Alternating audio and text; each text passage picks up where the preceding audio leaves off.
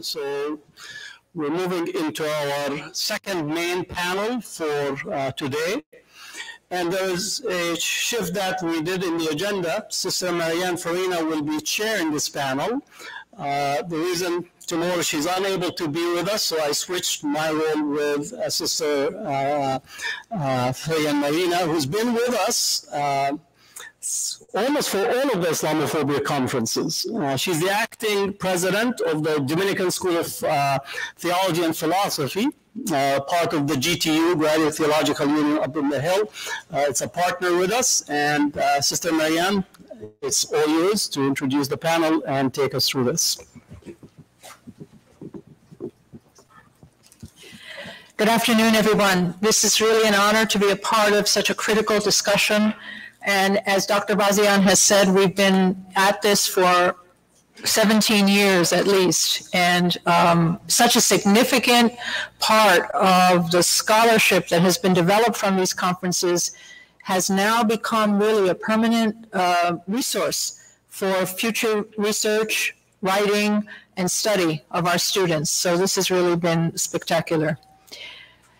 This afternoon, we have the second part of a panel's discussions that are Disrupting Narratives of Islamophobia, the Qatar 2022 World Cup. And we have 4 distinguished panelists who will be a part of this session. Our first panelist, Dr. Khalid Fahad Al-Qatar, is the policy-making director at Ministry of Foreign Affairs for Qatar. Al-Qatar is also the founder of Powered by Hekaya, a platform for equalizing narratives and supporting critical approach narratives from the region and for the region. His topic will be The Politics of Narratives, a World Cup Disruptive. Please join me in welcoming Dr. Akhtar.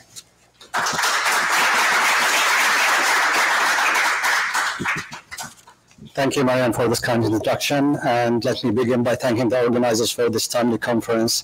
It is something very important for us in Qatar on looking at the issue of countering Islamophobia, as we have been developing our understanding of this phenomenon in the past 3 to 4 years, as Qatar faced accusations in different parts of its foreign policy making of being framed in very negative ways. And the World Cup, in that sense, has been our eminent event, the most prominent event we've had, which Islamophobia became a strong, made a strong showing on. So,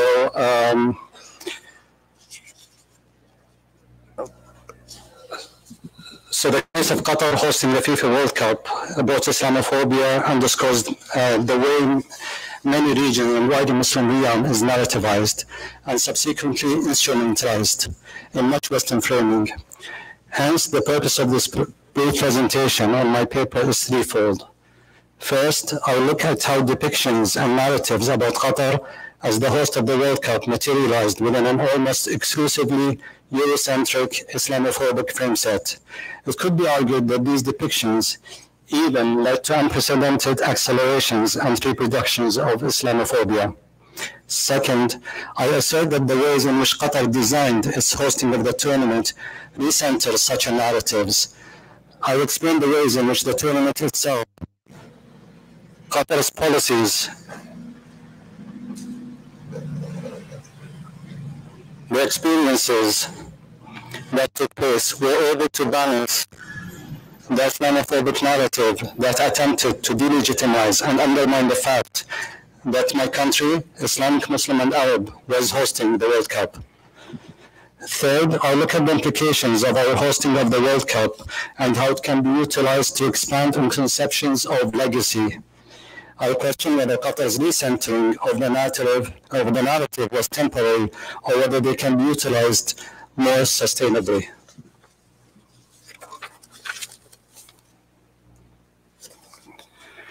In the run-up to the World Cup, the promotion and propagation of Islamophobic imagery and narratives demonstrated the continuation of neo-colonial mindset, policies, and ways of shaping the global order. What this means is that the World Cup in Qatar can be perceived as an example of a discursive resistance to such Islamophobic narratives. As we know, Islamophobia is about forms of othering, especially if it doesn't fit within a Eurocentric lens of what a state and society should look like, and this is an important point. Othering Muslims is deployed to validate policies, both domestic and foreign, to confine or limit agency and legitimate power. So an interesting point here is really looking at this as an international politic events and how Islamophobia actually manifests itself in such a huge event, a global event, rather than how it manifests itself domestically, which is also another dimension of Islamophobia, and which we have heard many good examples of in the previous panel.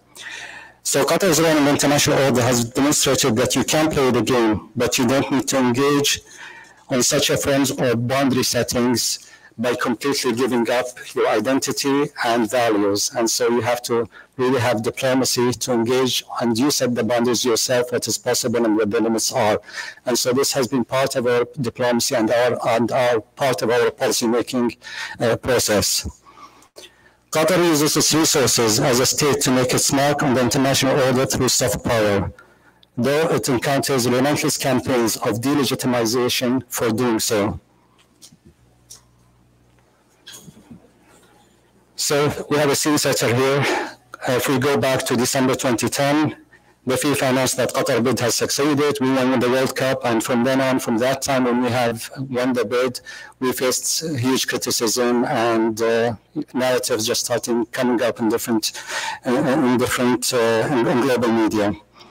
Qatar would be the first Muslim and Arab country to host the tournament. This immediately set expectations, and almost immediately a vicious anti-Muslim, Islamophobic and racist backlash was evident in much Western discourse and media coverage about our country.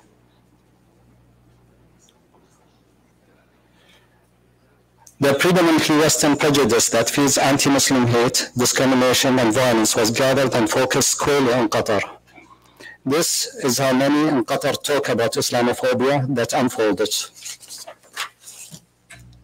Qataris were exoticized, depicted as unsafe, reductive tropes about Qatari women as oppressed and hidden, something which we're hearing more from the next speaker, were repeatedly deployed. Qatar was described as water insecure, conjuring up images of a dry desert nation with primitive problems. It is well understood why and when these images were invoked. This imagery and many others act to reinforce Orientalist frames of what is Muslim. These takes amplified Islamophobic societal positioning and institutional, including governmental policies towards Qatar. Media was the primary vehicle for this, and we can see an example of this. Obviously, particularly when compared to other World Cups or mega sport events such as the Olympics, European and wider Western media, Qatar was treated differently. A chain of Orientalist knowledge production, not just reflected in Qatar, but also more broadly on our region, positionality in the international system, and on our values and beliefs. The cartoon here is but one example of this, which shows after Qataris, not only Qataris, but also Muslims as terrorists. This was in a French paper, by the way. The tournament, recentering the narrative. So my argument is actually the World Cup through our policies and I think what came, we really managed to recenter the narrative on the Islamophobic narrative in something, and in this way it was really disruptive in terms of Islamophobia. The fan and visitor experience displayed through social media and other means almost immediately worked to debunk the hostile anti-Muslim tropes and narratives. Actually, on the social media here, I have to mention something which needs to be looked at more intensively in terms of journalism and how media really can be disruptive, social media disrupting the mainstream media. In Qatar, we are very blessed in terms of having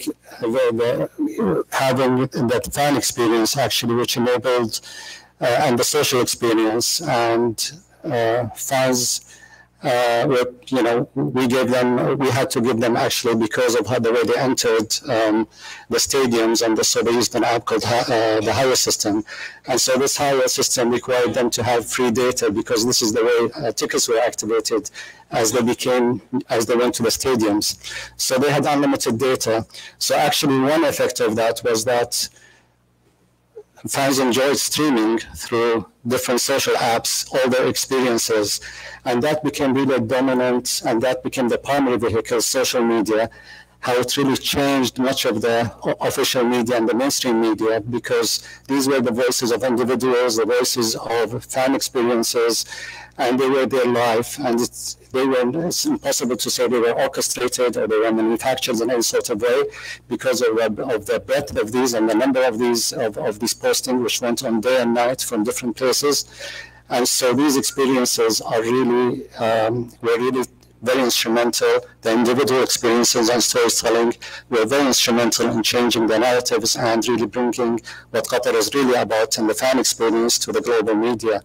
And then we saw from that and how media really started changing its own stories on that, even hostile media, some of the hostile media. So success, so we had a big success in disrupting the Islamophobic narrative, and one further example of this is the opening ceremony, which we can look at. So we have the opening ceremony of mega sporting events are considered opportunities to project and characterize the power, culture, and image of the hosting countries. For Qatar, the ceremony represented a magnificent moment of public diplomacy and an opportunity to frame our country and for Arabs and Muslims around the globe. And among the many repertoires that audiences have come to expect from such events, the fireworks and such, one stood out. In a segment of the ceremony entitled The Calling, for the first time in the history of the opening ceremonies of World Cup, the beginning came with a Qatari Qari, so a recitation of the Quran, and the World Cup ambassador, Ghanem al-Miftah, who you can see here in the photo, sitting with Morgan Freeman for the recitation of verses from the Quran. A richly enacted narrative of a Qatari Muslim nation was tied to hospitality and welcome to all. And again, if you go to the social media of fans really enjoying themselves, and it was a moment where fans experienced hospitality, but also were able to connect in ways which is unprecedented.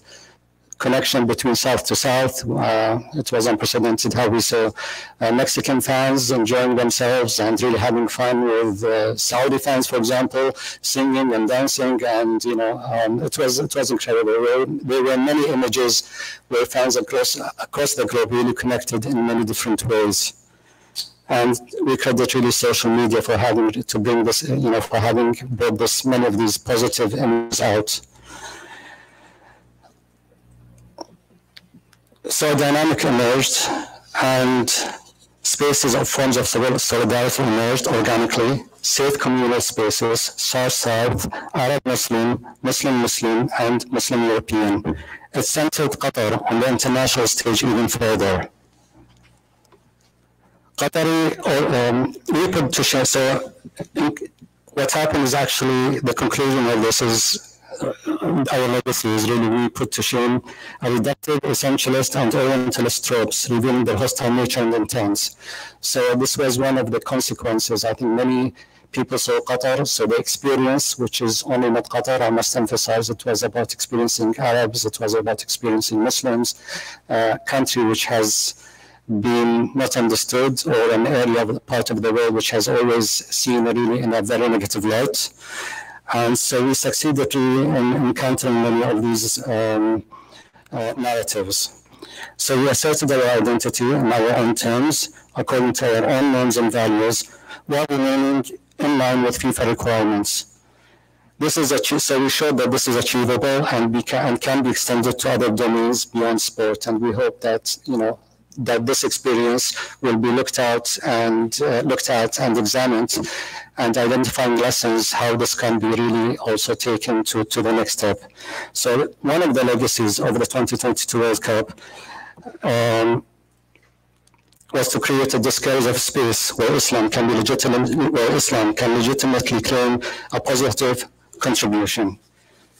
In action, Qatar, we signed an agreement, as the United States are also hosting the next World Cup, and other countries. So we signed an agreement to build some World Cup legacies through bilateral cooperation and knowledge exchange.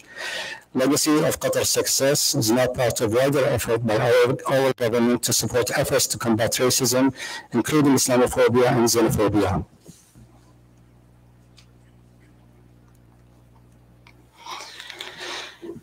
In conclusion, Qatar's experience of hosting the World Cup exposed how deeply rooted some forms of anti-Muslim hate remain. Qatar, however, defied the expectation that it would conform to Eurocentrically and Western-determined mega sporting event.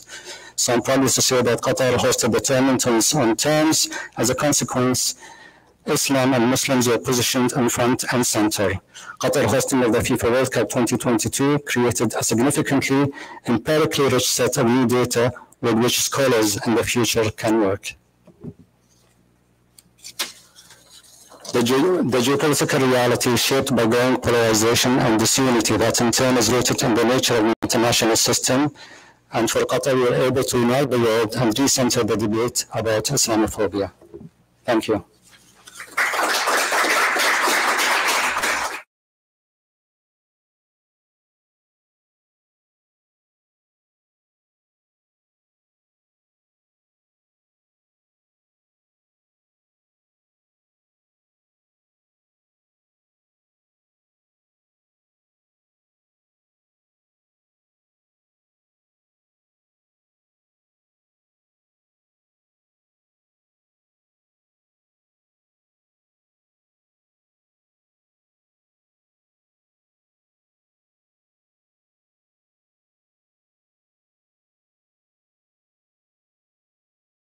We're speaking louder.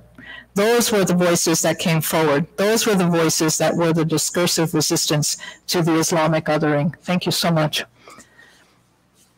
Our next paper is being presented by Mr. Mohamed Abdulla al-Kuwari. Is that correct? Oh, no, Amna, I'm sorry, excuse me. Ms. Amna Khalid Al-Thani is in the Department of Policy Making at the Ministry of Foreign Affairs in Qatar. Al-Thani's policy and research work focuses on interfaces between Islamophobia, anti-Muslim hate, and policies that tackle them in wider frame of initiatives on combating racism and religious hate. Her paper will look at Islamophobia and the discourses gendering Qatar's hosting of the World Cup. Please join me in welcoming Ms. Al-Thani.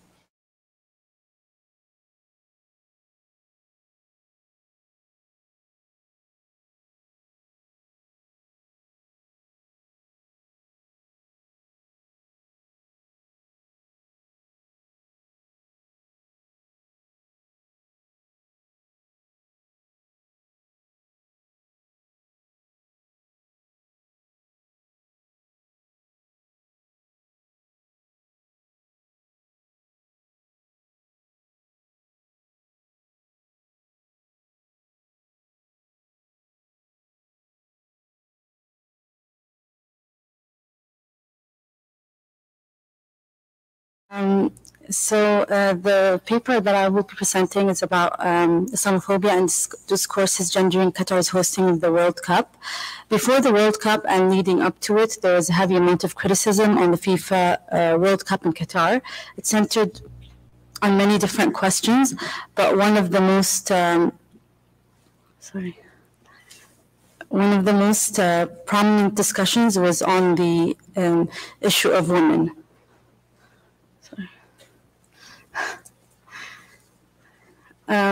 Whether it be reports on Muslim or local women and their rights in society, or visiting women and how they might be treated. It doesn't show on the screen though. On the screen. Okay. Or women's safety. Many of these narratives were circling around the usual Islamophobic narratives: dress, visibility or invisibility, and the placement of all rights of women in a Muslim country.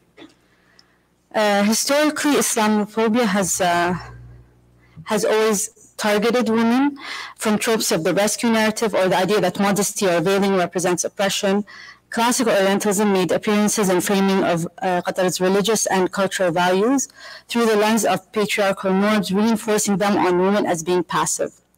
Presenting Qatari women to not show agency, denigrating their power, and not recognizing the fact that Qatari women are more educated than their male counterparts, with more university graduates being women in Qatar. We have several women ministers, and women are an important part of our society in every aspect.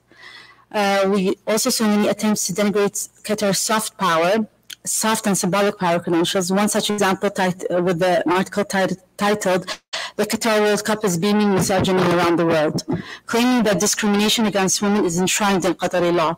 The article ends with, "By holding the Men's World Cup in Qatar and thereby not sanctioning the lack of progress the country has made in terms of women's rights." One of the biggest points was how will Qatar protect women who face sexual assault allegations, or are victims of sexual assault, as within major sporting events, women face a heightened risk of sexual assault. However, we saw that because in Qatar we abide by female safe spaces, we had, for example, women's only lines entrance to stadiums, so that women would be checking on women.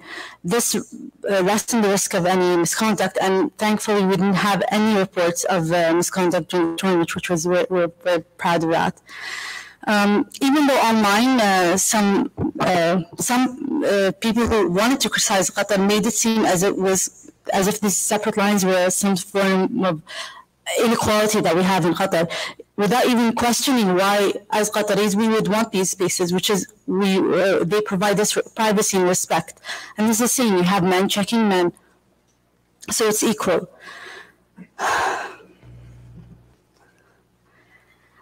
There are also a lot of issues brought up against Muslim women or local women or Qatari women for the tournament.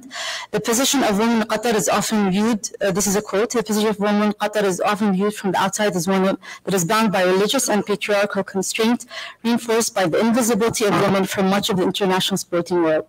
So from the very first game, we saw reports of the invisibility of local women, questioning where are the women on the stands. But they fail to understand our cultural norms, which is women rarely enter into the public domain in media coverage, but doesn't mean that they're not there. And then we had Qatar's female leaders present, highly visible in games. These signaled agency, power, and autonomy, complete contradistinction to hostile narratives of Qatari women as Islamic women, as secondary citizens. Muslim women who were very visible during the tournament, the Moroccan team's mothers, the Moroccan team, of course, and their mothers, they were visible because the team made it farther than any other African or Arab team in history. After every game, we saw the players celebrating and embracing their mothers. Instead of showing the high esteem people held their mothers in Muslim societies, a European news outlet went as far as to compare these mothers to monkeys, later apologizing, as you can see here on screen.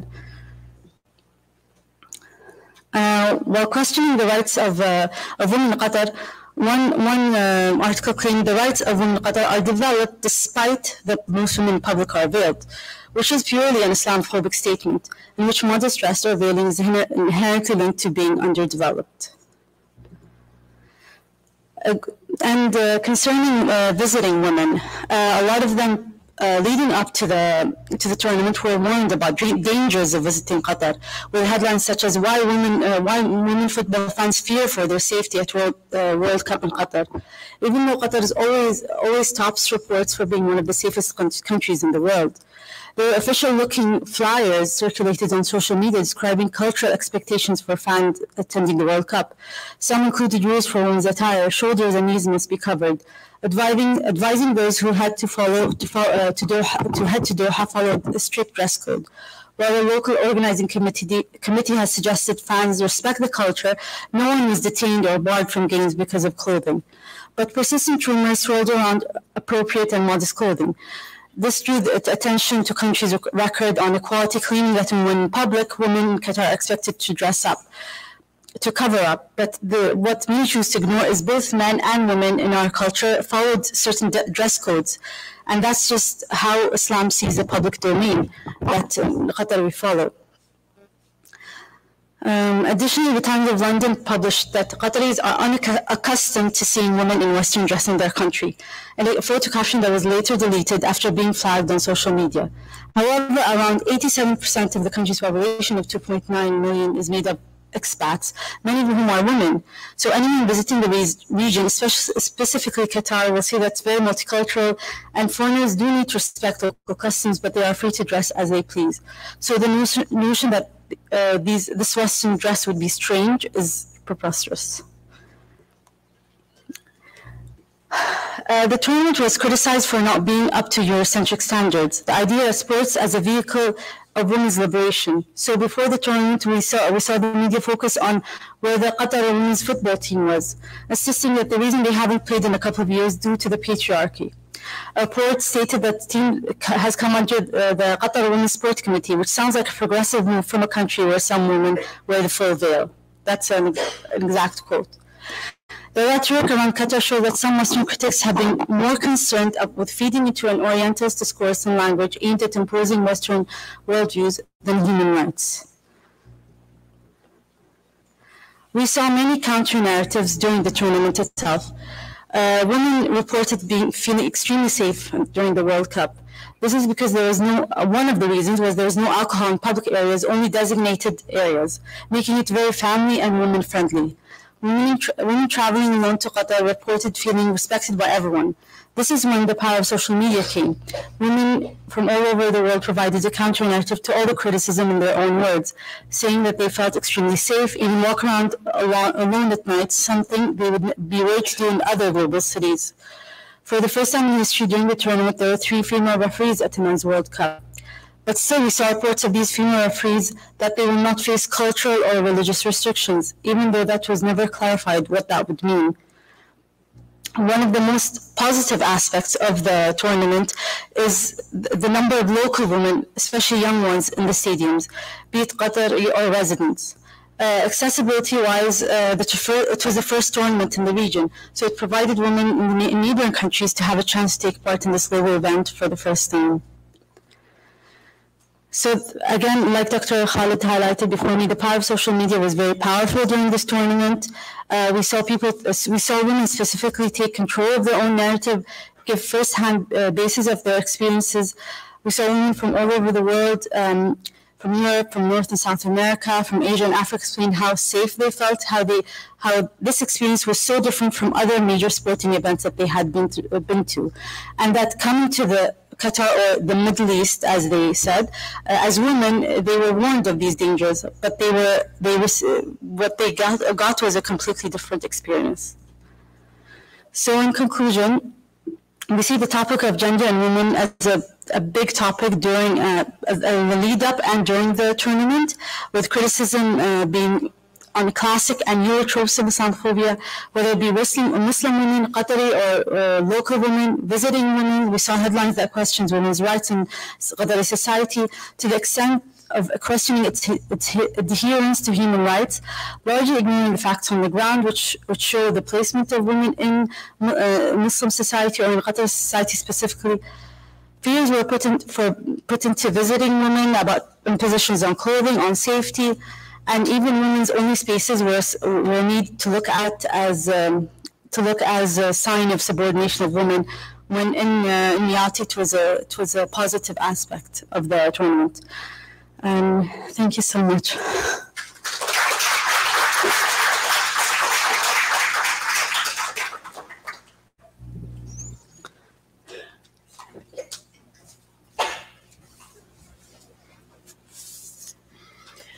Thank you, Amna. A wonderful presentation about the issue of women in the Qatar World Cup and the Islamophobic narratives that did not recognize the importance of women's power in the country because they did not understand the culture. They focused on Western world views, and the Orientalist glasses blinded them, and they really didn't see Qatar's women or any of the women that were there at the World Cup. So thank you very much for your information.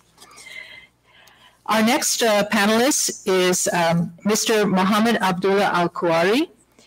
He is in the Department of Policy Planning at the Ministry of Foreign Affairs in Qatar. Al-Kuwari's policy and research work extends to contextualization policy narratives on extremism and critical interrogation of Islamophobia. And his presentation this afternoon is Qatar's hosting the World Cup, a decolonial sports-based repertoires. Welcome. Please welcome Mr. Al-Kuwari.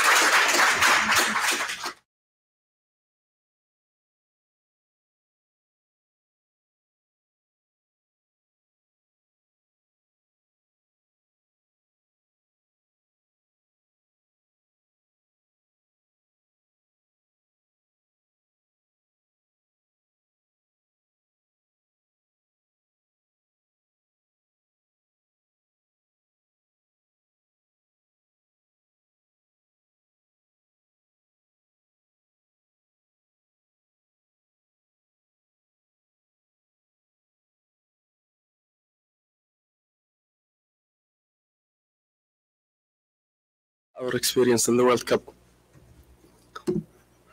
As some of you may know, Qatar was a British protectorate until our independence in 1971. And our form of colonialism is a bit different in the Gulf, as the Qatari experience was different with that. After that, I would like to speak more about how the only quote I had from an expert was by Dr. Salman, who's attending with us today. And it's really interesting for us to view how still in the beginning, when colonizing powers wanted to colonize countries, they had to study a bit more about culture, habit, religion being a big part of the region. As Dr. Salman so eloquently mentions, they chose to have that type of study and to have that type of doctrine in the Oriental departments of schools. And until this day, most of institutions discussing Islam and discussing some parts of Islamophobia is still considered under Oriental studies in Oriental schools. So that kind of sets the scene for what I'm about to say afterwards. Since the norm becoming major sporting events being organized and being historically held by colonizing countries and colonizing powers, it was extremely challenging for Qatar to get after winning the bid, to get the acceptance of an Arab and a Muslim country hosting the World Cup. As historically these events have been held by Western countries, and other countries will attend. So after the Qatar winning of the bid, the wave began by starting to criticize every aspect of the Qatari culture the Western media could get. And this was all done in a Eurocentric lens towards Qatar. So these claims and these targets against Qatar were masking the Islamophobia, the Islamophobic sentiments towards the host for the World Cup. In Qatar, we came under audit for 12 years, starting to boycott the games and asking international teams to boycott the games and not attend. And then after that, moving into asking the fans not to attend and asking the fans that you will be apprehended if you do that, you will be prosecuted if you do that, this and this and that. All an attempt to discourage fans from attending and enjoying the World Cup. The delegitimizing of the Qatar state and our strategic autonomy became when the Eurocentric lens tried to impose certain set of standards as they view it to deter us from having an enjoyable experience to the fans and everyone participating in the World Cup. So, from trying to have an exclusion propaganda, starting with the teams, going to the fans, to an inclusion experience.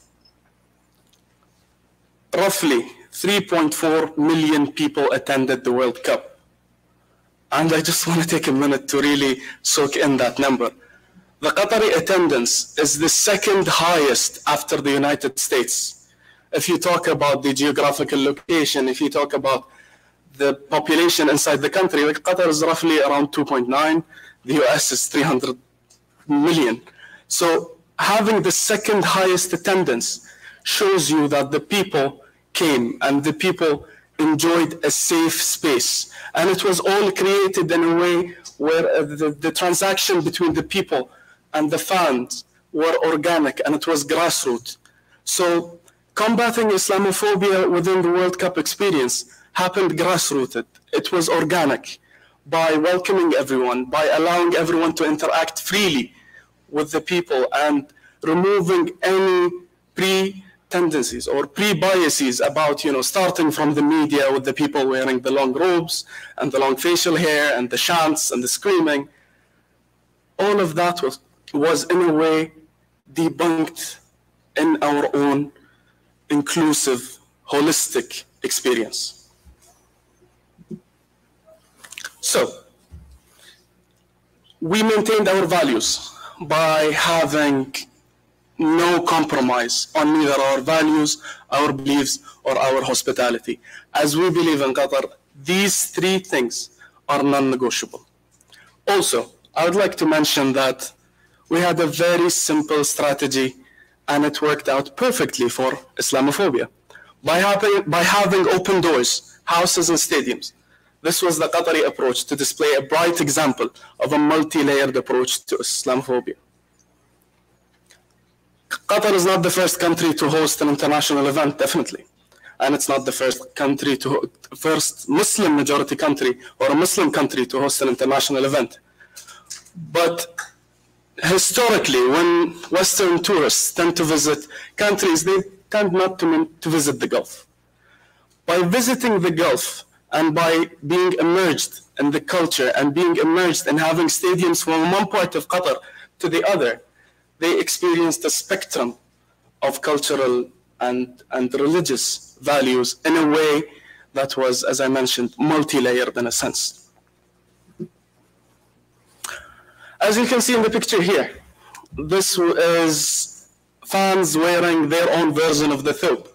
So as I mentioned earlier, it is historic in all, ancient and even modern movies that they will have, the long thobes and the long dresses and the women wearing black top to bottom, and it was always stereotypical in a sense. After 9/11, it shifted from Arab into Islam and etc., etc., etc. That picture to me speaks a lot. As you can see, these are fans enjoying their flags on a thobe and enjoying it on a ghitra.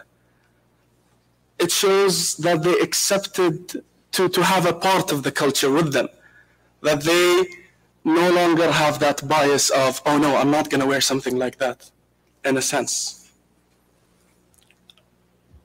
If you can see in the picture here, this is a mosque that has a glass facade. So most people might not take much in this, but it's actually a very interesting model that was adapted in Qatar. You can visit mosques if you want. You can, in almost all countries, you can visit mosques. But many people, and let's say people with biases against Islam or people who might have Islamophobic tendencies will not, let's say, put it on their agenda to visit a mosque. But by having a clear glass facade on a mosque here, you kind of take away that, what are they doing inside the mosque? What are they doing inside? Just there. And this is what I mean by an organic experience. It's there if they wish to see it. It's not there if they don't wish to see it as well. So by having that, it was noticed that many people just kept on standing and watching the ritual of prayer, seeing what's happening inside. After that, I would like to speak about Haya. So we mentioned the 3.4 attendance. It was noticed that many of the fans that were limited to bring more family members in the World Cup returned, and they started coming again and again and again. And these are fans from all over the world. They decided to extend the Haya entry. It's for visa purposes and etc. But they decided to extend that because, as I mentioned, the system works. Hosting a fan initiative. Hosting a fan initiative is an initiative that basically created a platform for spectators around the world to be hosted by a family in Qatar. And to enter one's home is to be very personal and up close with them. So that initiative really resonated well throughout. Of course, when we're talking about major sporting events, we're talking about a whole scheme of organizational structures that need to be adapted to take in the numbers and to take in the logistics and to take in the great volume of fans coming in. So by adapting the Qatari model and by proving it works, other Muslim countries will successfully debunk the pre-tendencies of not being able to host great major sporting events. And we can see this in FIFA, for example, where you have other Arab countries who are planning to or displaying their intent to host other events as well. I personally believe one way to answer Islamophobia or to combat Islamophobia is by seeing it with your own eyes, visiting the country, interacting with people. I'm not talking about forced interaction here, and I'm not talking, lectures are important, but I'm not talking about it in a lecture way. I'm talking about walking in the streets, interacting with people, going to the souks, going to seeing the mosques. And this is the way I believe the system in Qatar worked, by having everything displayed for everyone to participate in if they want. Qatar will continue to share and cooperate with our international actors, being an international country, in combating Islamophobia on a global stage. One part of this, of course, is our help and our cooperation with people who are looking to host major events and hosting major sporting events. And by the way, Qatar signed a memorandum of understanding with the United States in sharing best practices and sharing best knowledges when it comes to the World Cup. So if we're partnering up with the United States, that means the Qatar model works. This comes from our firm belief of dialogue and peaceful resolution of conflict. The Qatari model for hosting the 2022 World Cup has already and will continue to be adopted by other countries throughout the spectrum. Many Muslim majority countries will rely on the experiences that was conducted in Qatar and hosting their own version at their own speed of major sporting events. And the importance of major sporting events does not only relate to sports itself, but sports is a peaceful and happy way to unite people and to let aside their differences and to convene in a place for the better good. I'm trying to be very concise. Thank you very much.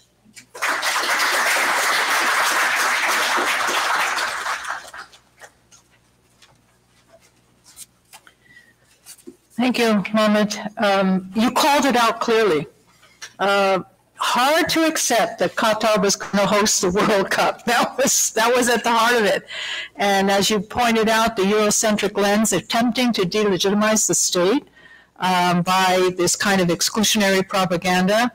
And yet, as we saw in many of these papers, the truth won out because of the experiences. People's voices spoke louder.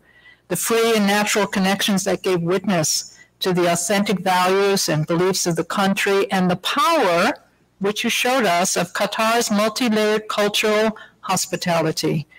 The glass mosques in the metro, what a brilliant idea.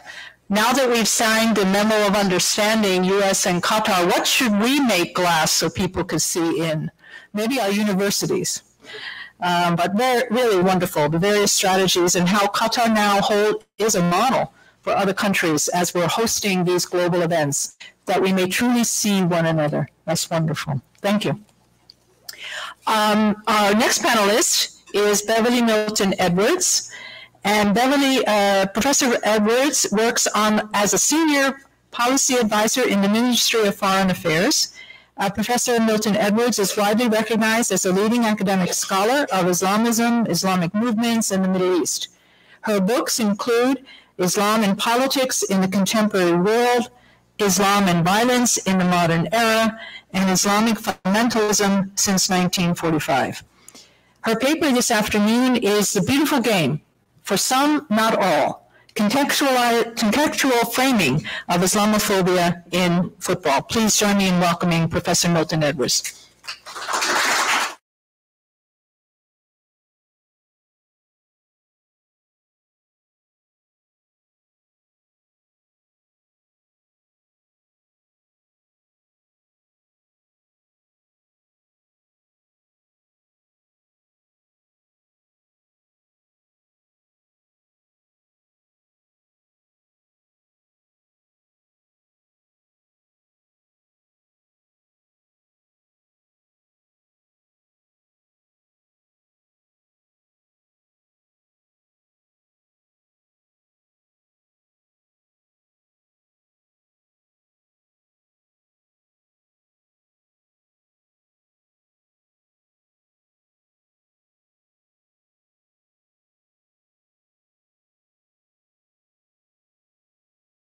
Us down a little bit. Any chanting appreciated. One other disclaimer is that, with all due respect to North America, I am English, so when I talk about football, I don't mean the game with the big pieces of armor.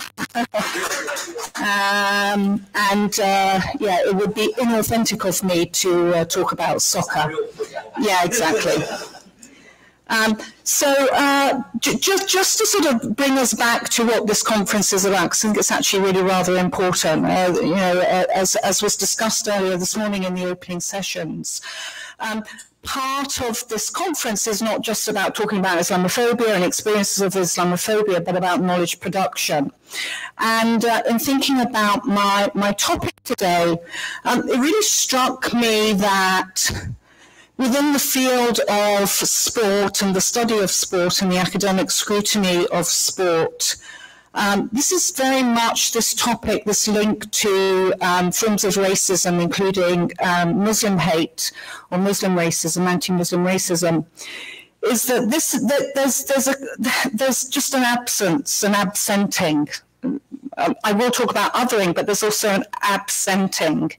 And I think that one significant outcome of the tournament being held in Qatar is that it alerts us to the fact that we really ought to be doing a lot more work on this topic.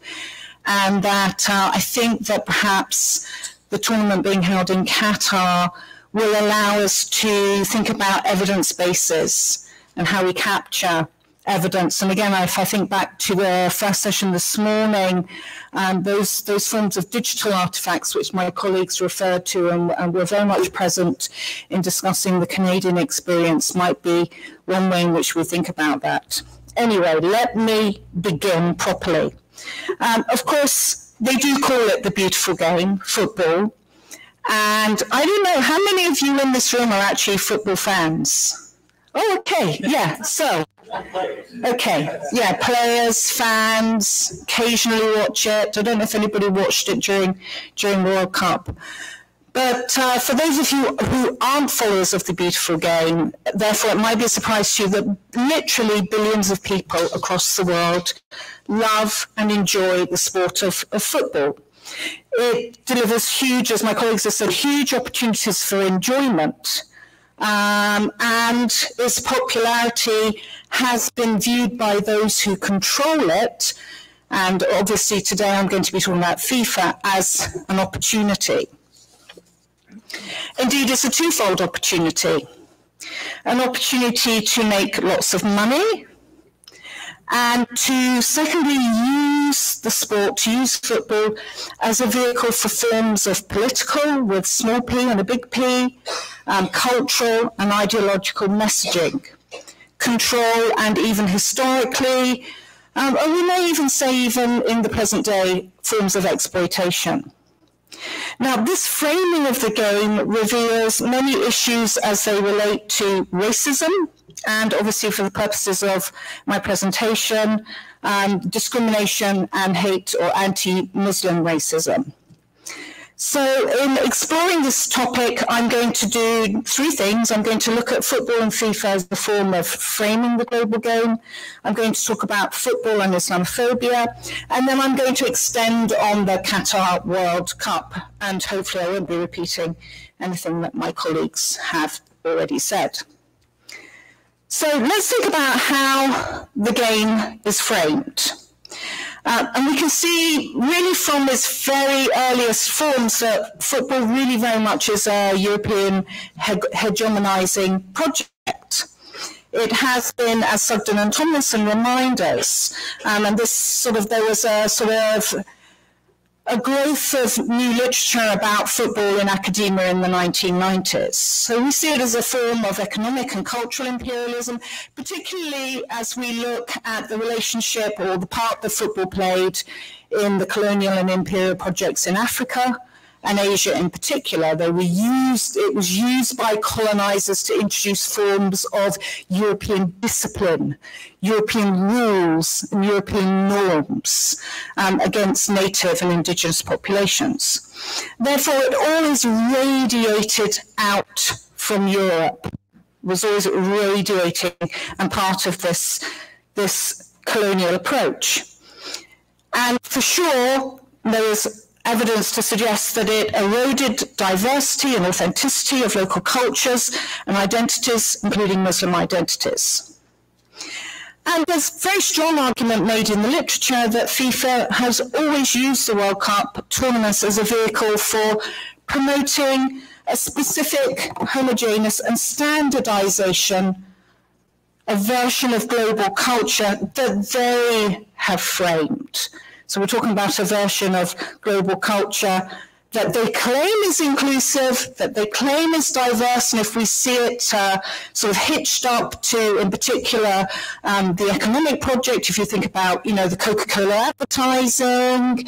So it's their version. It's not co-designed or co-created. It's their imagining, it's their framing of what this diverse world of football presents.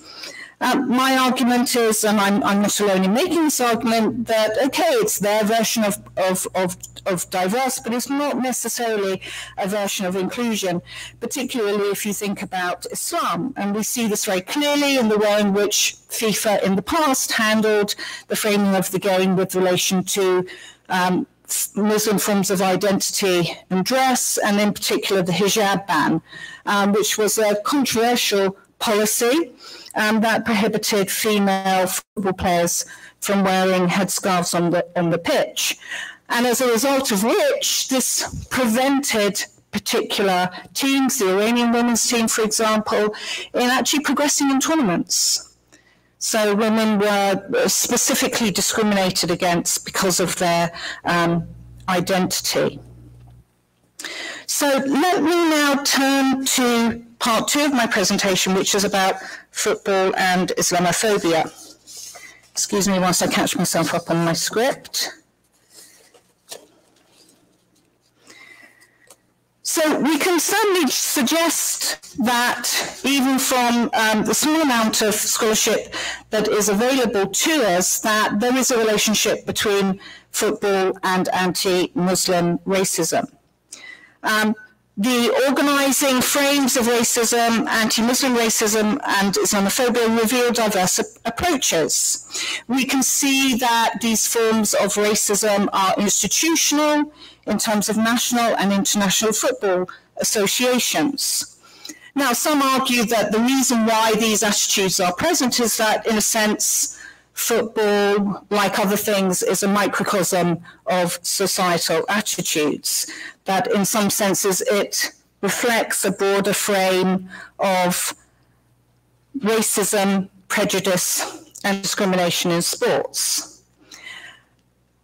We do know that the limited amount of research has focused on either grassroots football in individual countries. A couple of years ago, there was a very important piece of research published by researchers in the UK on the experiences of players and officials involved in grassroots football, where there was certainly huge amounts of evidence of anti-Muslim racism and prejudice at work. And then we can see it in a broader perspective, particularly in the racist tropes and exploitation historically, and even in the present day in Africa and Asia by FIFA officials. And again, that includes what happens to Asian and African football talent that then becomes exported, subject to forms of exploitation. And furthermore, when those players and team officials make it, they're made, they don't become, into European club football, their experiences there. So even within the limited field of scholarship, we see plenty of evidence of the othering of Muslim players, officials and fans. And I think it's very important because, again, when we tend to think about football, we're either thinking about people who are on the field or the fans, but there are officials there, and the agency of officials within football, particularly Muslim officials within football, is limited and reduced by the mechanisms of these supranational organizations. So their experiences of discrimination, prejudice, and religious hate are largely ignored. Or, when they are made visible, they are signified as having an outlier effect. And we have the example here of the Egyptian player. Anybody a Liverpool supporter? Oh, well, never mind. There has to be one, I suppose. So Mohamed Salah, who's an Egyptian football player, plays for Liverpool. He's still playing for Liverpool, actually. And, you know, there was this idea that somehow he was contributing all on his own to a decrease in Islamophobia or anti-Muslim racism. But on the other hand, it could be argued, as it has been, that there's actually no systematic evidence for these good news stories about good Muslims who teach British fans or any other kind of fans what Islam means or how Islam can be viewed and its relationship within football. So let me turn briefly to part 3 of my presentation and the World Cup in Qatar. I don't need to state the obvious, it's up there on the side, that Islamophobia persists. And what we saw in Qatar during the World Cup was that as we drew closer and closer to the start of the tournament, that there were forms of resistance, and that FIFA officials didn't actually really know what to do with this. Some Muslim majority teams, as the big discussion about armband politics, and of course this is resonant in the US with your football, your kind of football, that there were discussions about whether in fact armbands could be worn by team players, by Muslim majority teams, to raise awareness of Islamophobia. On that particular front, FIFA rejected it, and it legitimated its rejection by referring to its armband policy. And indeed, it became very apparent for those of us, and I speak in a personal capacity here now, not as anybody who, I'm not speaking officially on behalf of the state of Qatar, but through my own experiences, it became very clear that there were tensions all along in preparations for the start of the tournament between FIFA's hegemonic narratives, FIFA's power as the actor, and what Qatar's frames might be, which my colleagues have pointed out were far more mediated, actually. Yes, there was an opportunity for mediation of what this might mean. And of course, again, as my colleagues have pointed out, this FIFA narrative was reinforced by European media's obsession, exposing the depths of anti-Western prejudice. And such anti-Muslim hostility was also performed as moral outrage. So we've already had some mention of Morocco, and I want to specifically talk about the Moroccan team and their progression in the tournament. They were signified as Muslim. They were signified, even though this wasn't actually the case, they were signified as the first Muslim country to top their group and the first country to reach the semi-finals. And their Muslim identity was seen to be writ large on the field, in the stadiums and beyond, and this was seen as positive performative. A proud moment, as some social media comments came, for Muslim fans around the world. And yet, again, as my colleagues have pointed out, there was still this persistence, these reactionary responses and othering in repertoires of anti-Muslim race hate from politicians, from media, and again, including social media. And you'll see that I've just got a few of the examples there, some of which my colleagues have all mentioned. I think the interesting thing here in terms of FIFA, because after all Qatar was the host, but it was the FIFA World Cup, was that in these reactionary and negative responses, FIFA never once called it out. Never once. There was no press release, no statement, no position taking.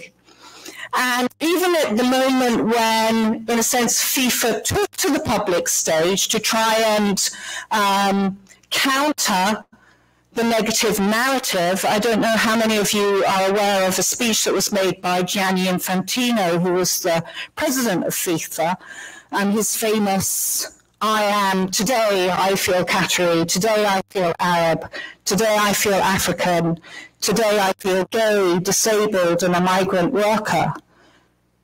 But there was no mention of him today or any other day feeling Muslim. And I think that this was very much allowing an allowance by FIFA of some permissive positioning of those anti-Muslim positions. So I think, and again, just to echo what my colleagues have said, Qatar's hosting of the World Cup did expose this broad spectrum of anti-Muslim prejudice that is embedded in football culture.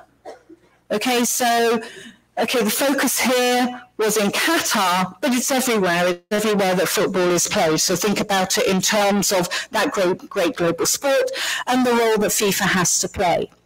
And yes, I mean, it's super to have brand ambassadors like David Beckham, FIFA ambassadors like David Beckham. But where are the Muslim FIFA ambassadors? Where is their voice? Where is their opportunity? So I think that by extension, it exposes the weakness of FIFA's own claims to power as a truly global federation. Yes, there was country pushback and proactive framing of, and at the tournament, it turned out to be, as we've said, a tool of resistance that promoted authenticity and meaning to Islam. But at an epistemic level, and framed in the context of Qatar and symbols of Islam, we still have to question FIFA's signifier of the beautiful game in reproductions of its own power. Thank you very much indeed.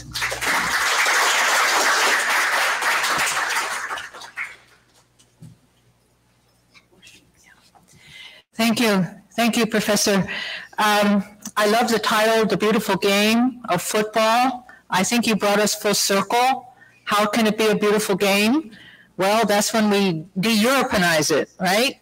When we really allow it to be a global sport, as you were saying, and that football no longer became the vehicle for European cultural and political imperialization.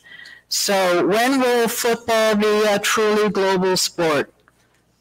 Maybe when it's that kind of relationship that we saw happen in Qatar, where the players are working with other players, where the fans are enjoying their life together. Then we've got something there.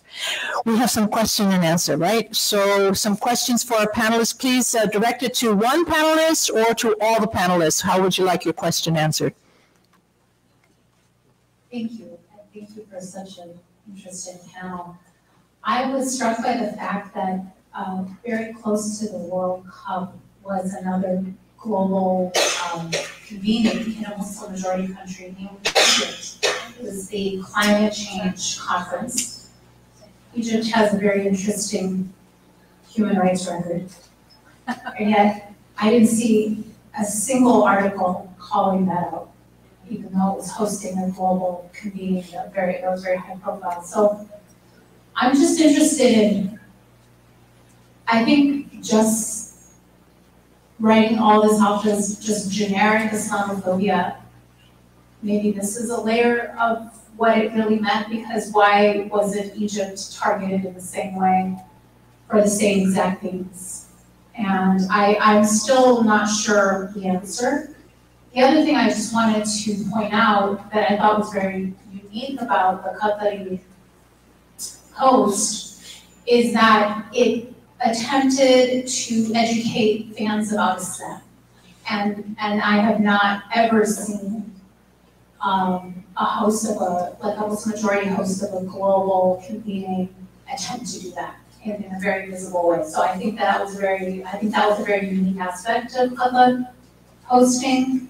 I was also waiting for Egypt to do the same thing along the exact same, I mean, Al-Thani is right there, and it's like, how do you have this resource and not use it where the whole world is coming to your country to talk about climate change? So that was a missed opportunity for Egypt, but that was never even a thought to include like education on Islam. And yet it was for Qatar to include Quran in the opening ceremony. I mean, people, I don't know if it's quite appreciated enough how much that meant to people, how much that meant to ordinary Muslims. We were all fighting back tears, like, oh my God, there's Quran in this. Some people, I mean, literally billions of people are hearing Quran. They have never heard it before, maybe. So I think that maybe isn't being fully, appreciated enough. That was a very unique aspect of Khalid's hosting of it. So I don't know if anyone can comment on why these two events happened so close together, and one was treated very differently than the other.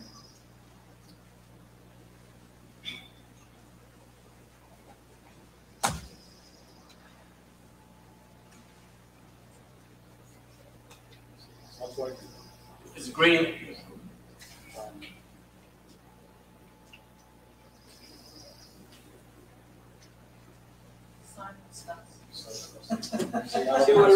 We already censored you.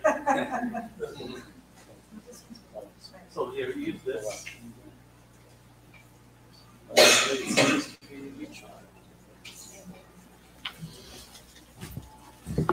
Thank you very much. I think this is an important question. Actually, is it something we need to cover, or is it something that broader context and how does Islamophobia itself, and where does this mean?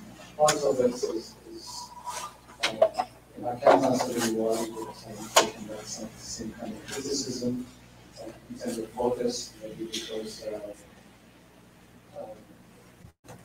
there are different reasons that you just mentioned. Perhaps the World Cup is really different.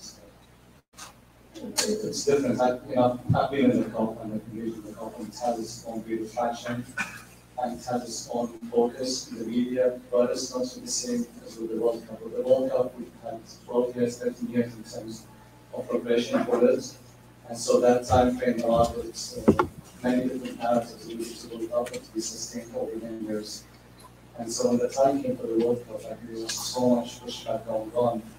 And the result was exactly different. It would have been completely different. The World Cup wasn't as successful as it was. There were any issues with the World Cup in terms of organization and incidents. Even a single woman came to be harassed, right?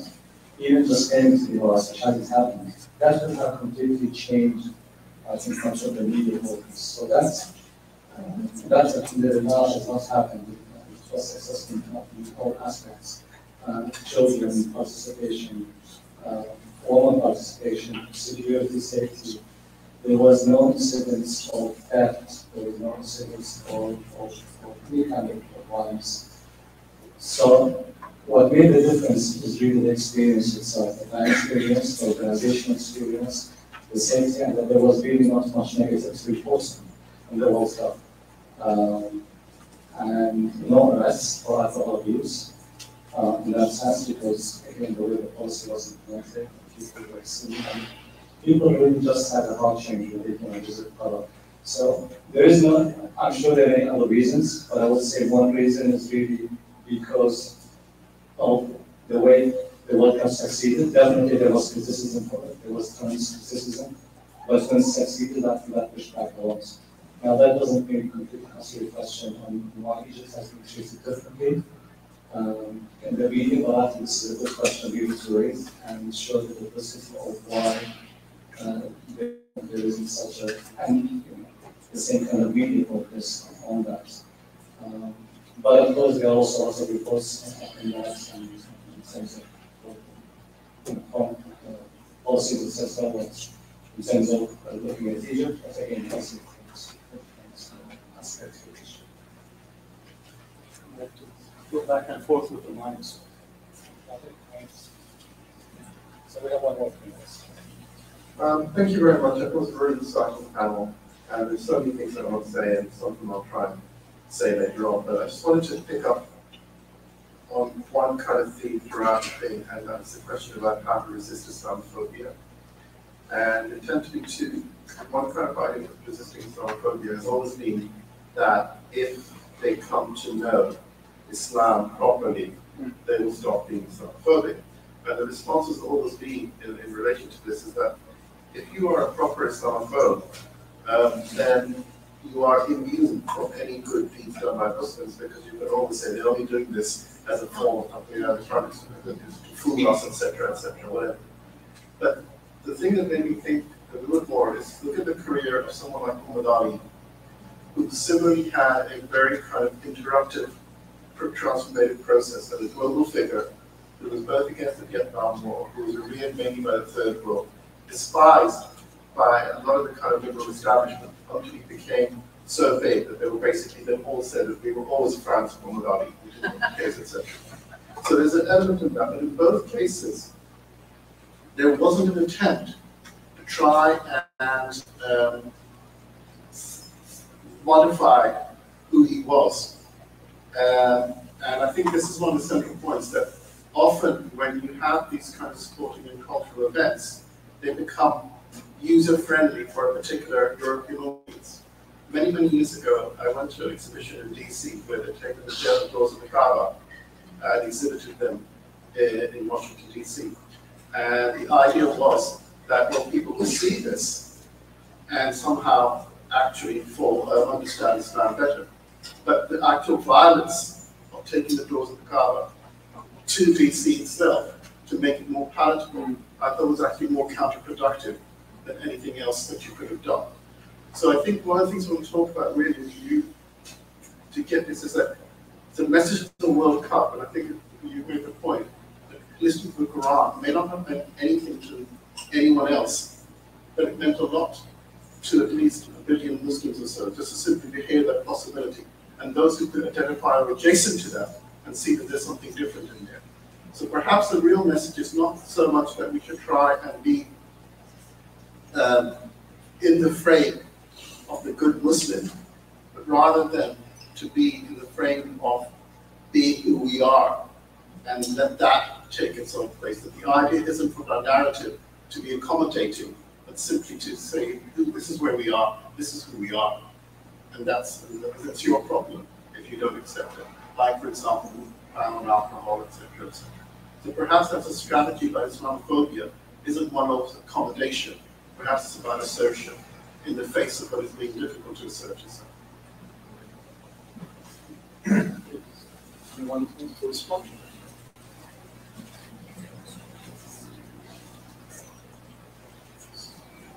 Yes, I think in that respect, football was the most fantastic vehicle for that, because what we had was football fans of many persuasions. And if we think about a particular persuasion of a European football fan, well, that's where we're most likely to find our racists and our Islamophobes, and both, and all the other kinds of phobes that they are.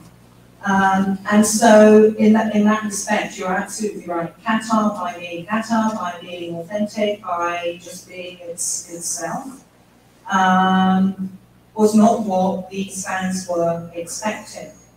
And it's not what, before they came, what they had been told to expect. I was in Qatar during the World Cup, and I was very lucky. I went to the England-Iran match. Yeah, and I had my ideas of what that match was going to be like. And standing in the queue with British fans, mostly English fans, some of whom were dressed up with crosses. They were wearing, crosses of St. George, chainmail, chanting. And I asked them, well, what's it been like? And they were like, it's absolutely great. Just by being there and experiencing the country and being alongside other fans. And again, this is the other thing. It wasn't just about being with Qatari Muslim fans. It was about being with Iranian Muslim fans in that particular match, or Moroccan Muslim fans, or Tunisian Muslim fans, or Indonesian Muslim fans. It was just about that space for encounter, and that in and of itself became something very authentic, and in a sense was facilitated by Qatar in the way in which it chose to organise the World Cup. But in terms of other experiences, what I do want to say is that also, again, that it was this experience, it was this moment for Muslim football fans. So on the first day of the tournament, I was up in a shopping centre. I ran into a group of guys who were looking at a map, trying to figure out where they were. And I found out that they were from London. They were Muslim British fans from London, from East London. And they were saying, oh, where are the best places to go? We've heard that Qatar is nice to go to. It was a Friday. And, and I said, oh, well, in Qatar, there's a really nice mosque. And they're like, oh, this is amazing. We can go to the football, we can be tourists, and we can make our prayer. And it's not because they were specially constructed mosques, but imagine Friday prayer at the World Cup. It took place, it was there on the grounds, it was there for everybody to see. So again, that sort of inquisitiveness and that opportunity to be educated by osmosis. And the thing there is that does have ripple effects, that does have trickle down effects. And I think that when we can think about that is, I don't think we can say that for all European fan groups, but for certainly European fan groups, and in particular English and Welsh fan groups, those conversations will go back and they inform. And even if they're informing, that's a really good thing. They might not necessarily convert opinion, but they will inform opinion, and they'll change a particular aspect of worldview and in particular forms of hostility. So it's a point very well made. And I think it comes back to your point about, this was beyond something perhaps generic that Qatar was doing.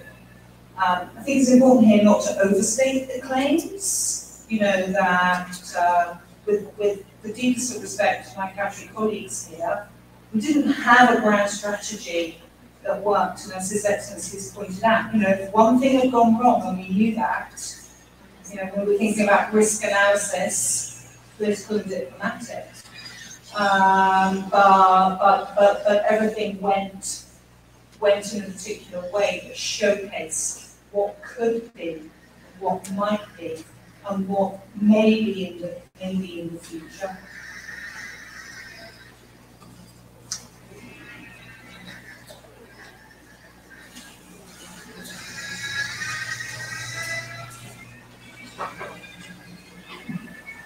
Thank you so much for that panel. I really enjoyed it.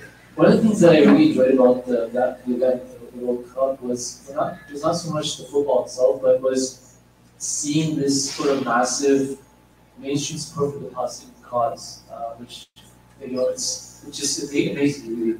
And so what I'm curious about is, it seems like there's a lot of intentionality within this event from the state. Was there sort of an intentionality behind promoting this cause? Because Qatar is one of the few, maybe even the only country in GCC that actually voiced the support openly for the Palestinian cause. Was there an intentionality behind this sort of support in that event, or was it more organic? And as a follow-up to that, noticed kind of anecdotally, not to study the issue, but on social media, I'm seeing more and more support for the Palestinian cause, more than there was last year. A huge growth of this. And I'm wondering, since you're all working in the field of policy, if the state is thinking in terms of policy and policy advisory, is there sort of a move towards using these types of events to advocate for this cause and to mainstream it more? Shall we take a few questions and then come back?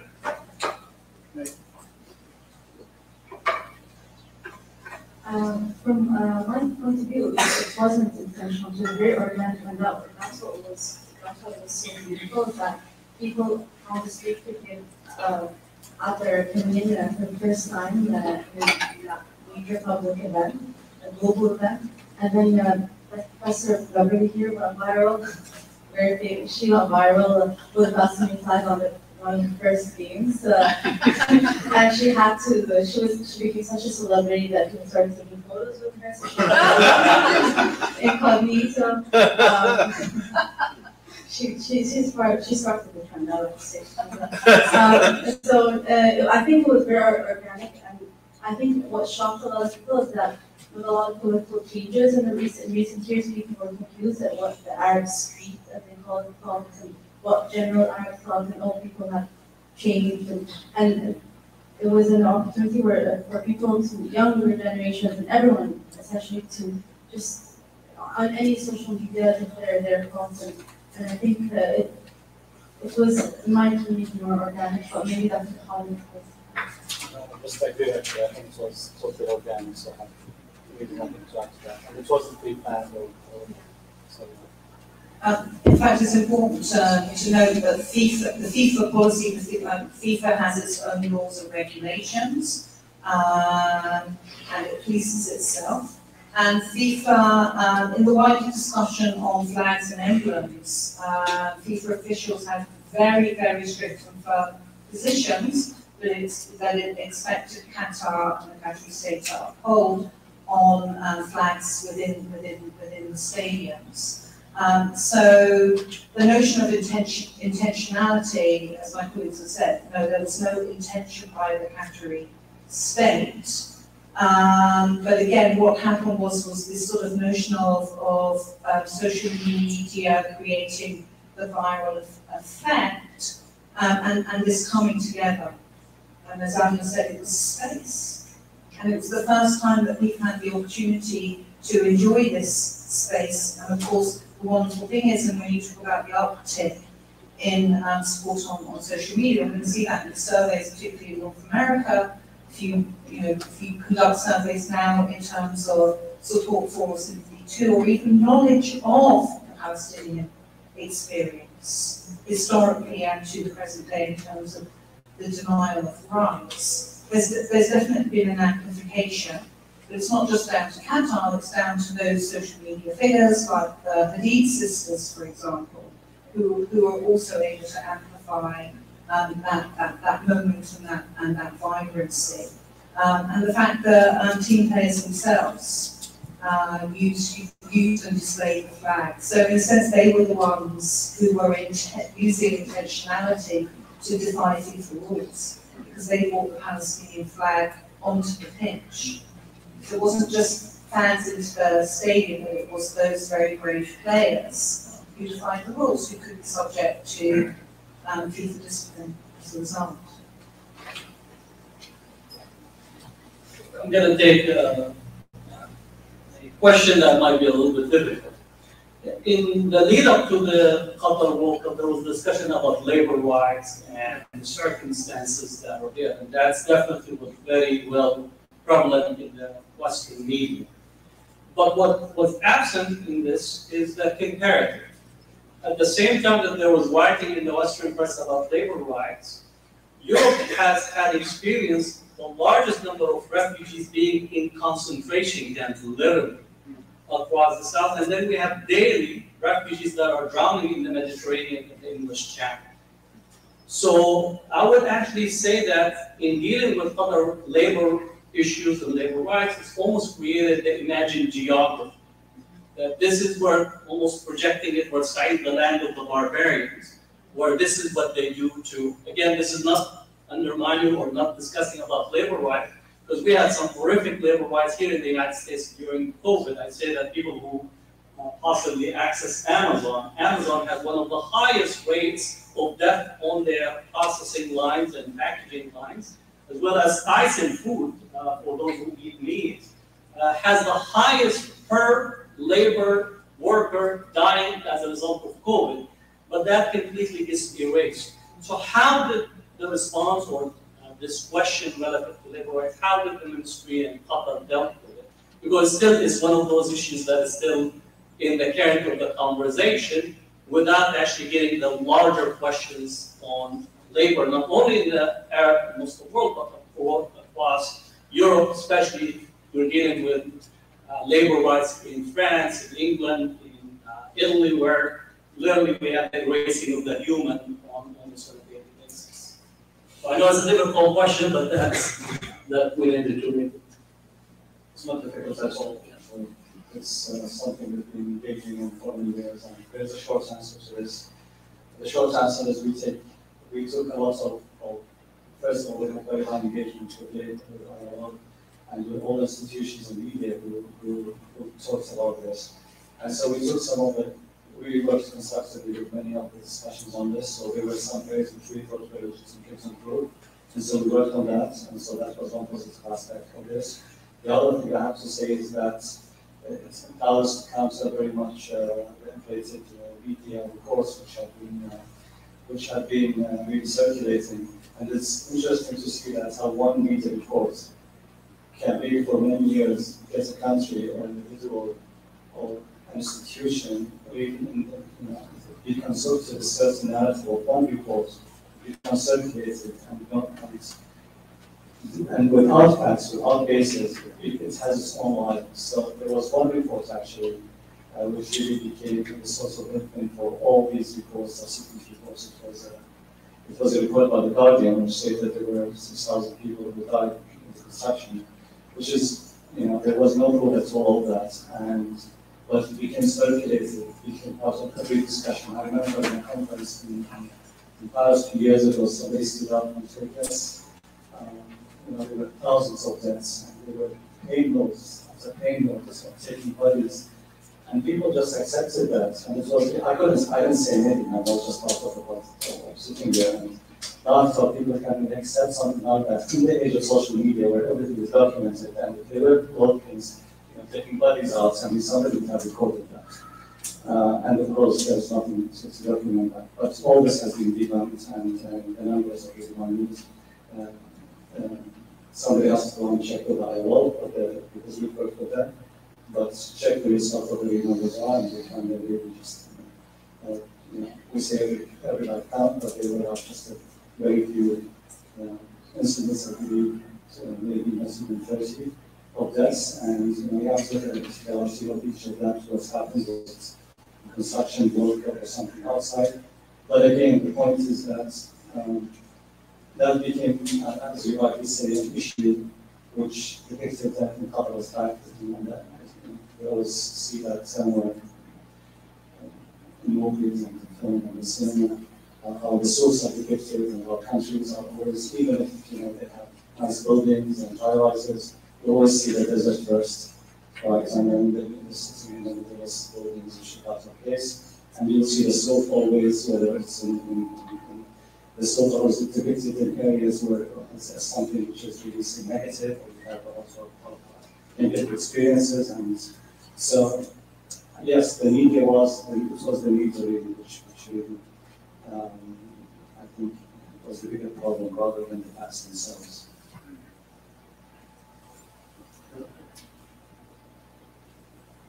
Yes, I mean, just to expand on that, first of all, let's be clear, this was about deliberate disinformation. The Guardian report that His Excellency referred to, actually the Guardian themselves later published an apology and accepted that they were incorrect. On labour reforms, Qatar now has emerged as a leader, not just in the Gulf region, but in North North Africa, and probably over towards Asia in terms of labour rights and labour reform. People working in Qatar entitled to a minimum wage. Minimum wage is fair and just and supported by the ILO.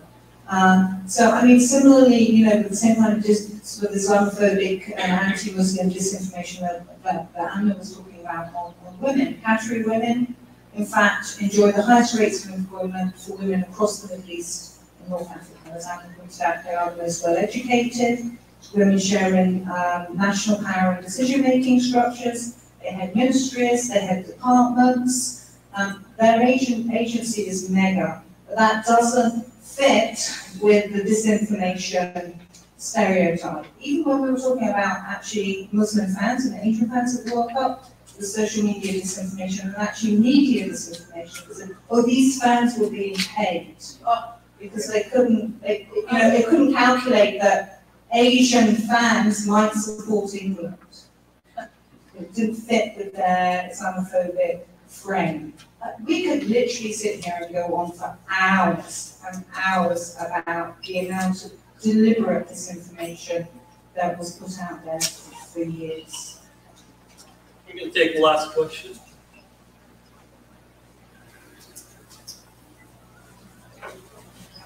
So I didn't actually have a question. I have more of a comment on the topic of Muslims being themselves and on the question of the importance of representation for Muslims. And I don't know, Amna, if you talked about this, I came in a little bit late, but I think that on the question of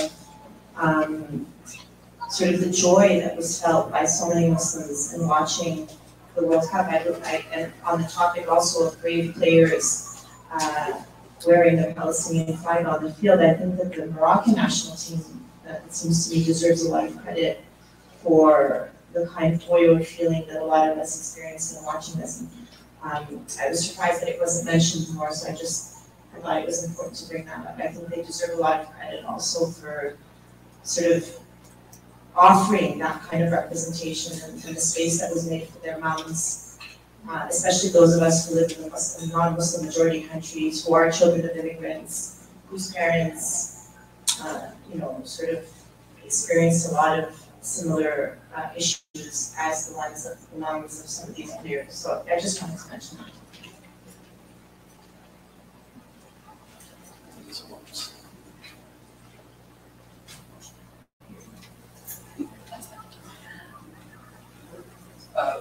Very interesting parallel you drew there, and I completely agree with you. The Moroccan team has been me personally very happy as an African and as an Arab team that advanced to that region. Not a soccer or football expert myself, but I've enjoyed watching the games definitely. And it is the space that you mentioned. And again, we can easily draw that the majority of these comments are revolving in a way or another about having that space, having that catalyst that allows all of these positive attributes and allows all of these positive phenomena to be noticed or to be exemplified in a sense. I agree with you 100%. Thank you.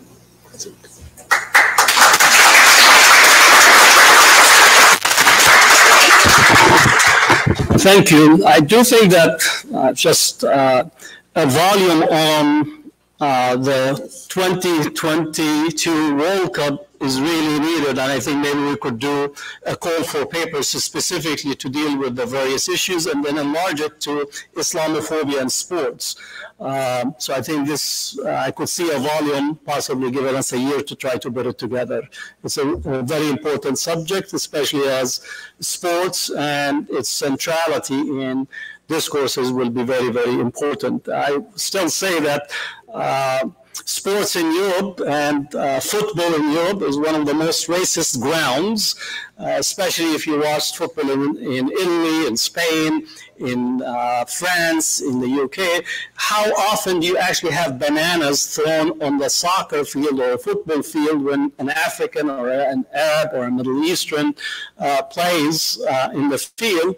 And yet we get the time and time again figures from the global north and European countries standing to try to give us lessons about inclusivity, about diversity, about all these issues, where they fail to do it almost every Saturday and Sunday on the football field.